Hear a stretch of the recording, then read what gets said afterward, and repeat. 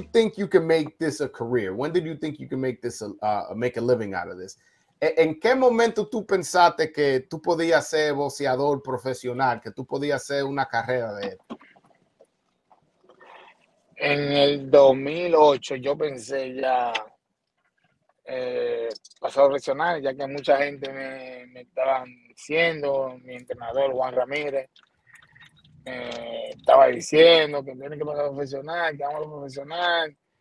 Y yo le dije, no, que todavía que tengo que participar en unos panamericanos superiores, que un año más, que este. Entonces de ahí pasó, el superior no pude participar, cierto problema que tuve, y luego de ahí, en el 2009, él me dio el paso profesional. Okay. He said that around 2008 is when he figured out he can make a living out of being a professional fighter. He said that his trainers around that time were all encouraging him to go pro. He actually wanted to wait and to make it to the Pan Am Games. And then came around 2009 is when he decided, when he really knew he can be a pro boxer. ¿Tú puedes prender la luz porque ahora se ve muy oscuro. Sí, ahora. Sí, ahí te. Okay. No, porque tiene que ver con un hombre guapo que yo estoy hablando con. Sí. Ok.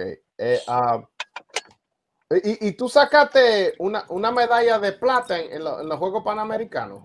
Sí, pero eso fue un Panamericano de cadete. ¿De qué? De cadete. Eso como juvenil. Como juvenil, sí. Oh, okay. Oh, so he said he won the junior. He got silver in the junior Pan American Games. Okay. How was the transition from fighting amateur to the pros? ¿Cómo fue la transición de pelear en amateur a pelear lo profesional? ¿Y cómo fue? ¿Cómo fue la transición? Como la diferencia. Oh, fue mucho, porque aquí se usa TEI y gasa, y en amateur se usa una gasa normal, ¿me entiendes? No se usa TEI, son los guantes más pequeños, la defensa, el boxeo, el tiempo, que es lo más importante, la experiencia. En amateur, digo, en profesional, esa es la diferencia, porque matan en amateur, son tres rounds de 3 minutos, y eso es rápido, eso pasa de una vez. Bien, eso es golpe y golpe, porque es por punto. Yeah.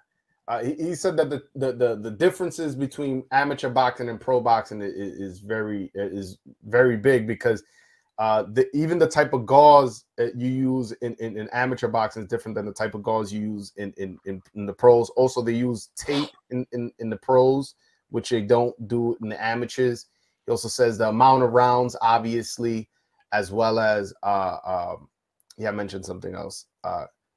The type of experienced fighters you're fighting. You're fighting guys who have a lot more experience when you're fighting pros than when you're fighting amateurs.